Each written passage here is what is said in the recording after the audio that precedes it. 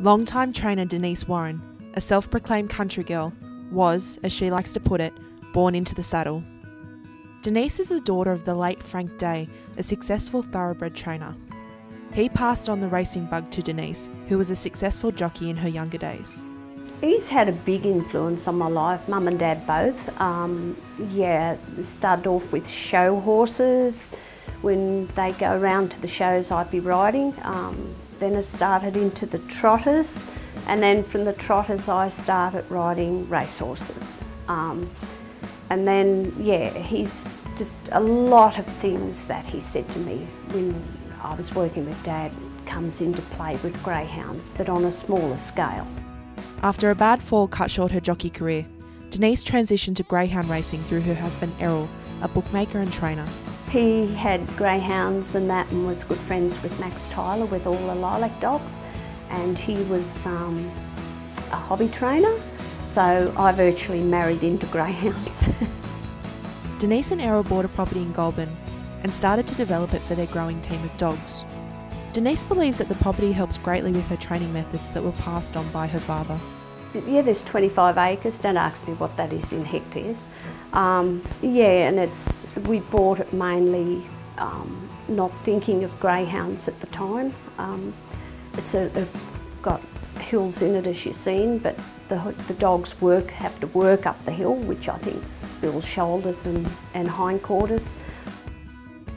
A string of group winners and talented greyhounds like Foxhill Bella, Mythological and Rage and Ruin have come through Denice's kennels over the years, but it is her current crop of chasers in work who are proving to be some of her most successful yet. Heading her team is talented stayer Dusty Moonshine, who has been a regular name in distance fixtures over the past year. I'm over the moon with Dusty. I just hope that she can put it together for a few more group races, but as I said to the owners, I think she's probably a couple of lengths off being a good Group 1 dog. You've got to be realistic, but no, I'm over the moon with her. She's did everything we wanted to do. Dusty Moonshine holds both the Gosford and Dapto track records over the staying distance, and Denice admits both of the runs were a pleasant shock. I was worried about coming into that one because I never had the run I wanted to leading up to that, and I thought that 7:30 might have been a little bit hard for her, but the further they went, the stronger she got. It was enormous run. When she broke the record at Gosford, like she'd never been there, so that was a big achievement for her. Dusty Moonshine has struggled with injuries recently, but Denice hopes to have her back on the track soon. Yeah, we're looking at a couple coming up towards the end of the year, and I think there's one up at the Gardens in the new year. There's a couple of little races coming up, that we're thinking of. It's just how she gets over these injuries. One of Denice's other greyhounds, Got a Problem, is the centre of a feel-good story that took place earlier this year at Wentworth Park.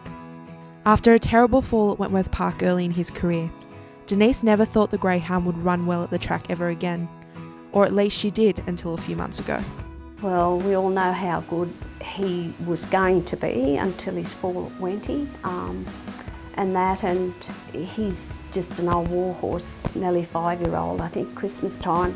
He's just a beautiful old dog, and been a lot of enjoyment in him, but very sad to think he wasn't seen at his full potential at Wentworth Park, and the night he did win down there, the tears run down my face just to think, well, he finally won one, because we honestly thought he was going to be a good dog until the fall. Denice is planning to cut back on her training duties and reduce her team, but believes she will always have a few greyhounds around. I will cut back a little bit. I only really want 8 dogs in work now. I can't handle young pups anymore because it's just too much work, and especially with Errol. So it'll be, I'll just see how the health on both sides go, Denice credits the love of the dogs themselves as the reason she has kept training all these years, and the reason she will keep going into the future.